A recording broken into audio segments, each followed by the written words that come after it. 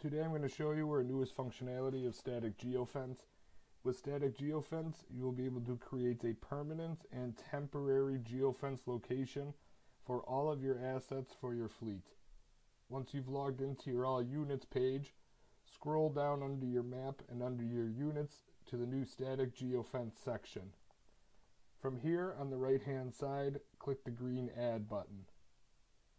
You will need to name your geofence and then start typing in the location. Once you've done this, make sure you set it to either permanent or temporary. Then you'll need to click on this box, zoom in, and start drawing your geofence shape. Once you start drawing the shape, you can connect it all. Once it is filled in, any of your assets that cross into this geofence location, you will get a notification about, as well as run reports as to how long they have been inside this location, as well as how far they traveled.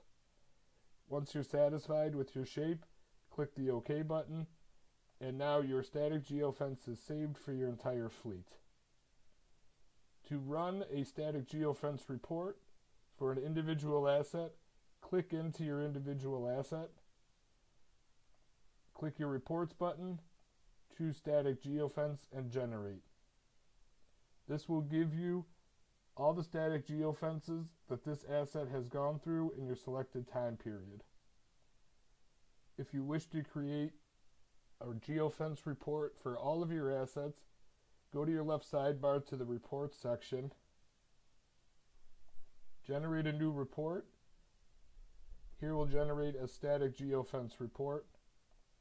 You can run it for all of your units, your drivers, asset trackers, or only cameras. You will also be able to select all of your geofences or a specific geofence. Once this generates, just like all of our other reports, you will then be able to view and download from this section. Once your report is ready, you can click View and you will be able to see all of your units and all of the geofences that they went through during this time period. It will give you how long they were on site for, as well as the distance traveled while they were there. This wraps up how to use Static Geofence for GPSTab. Thank you.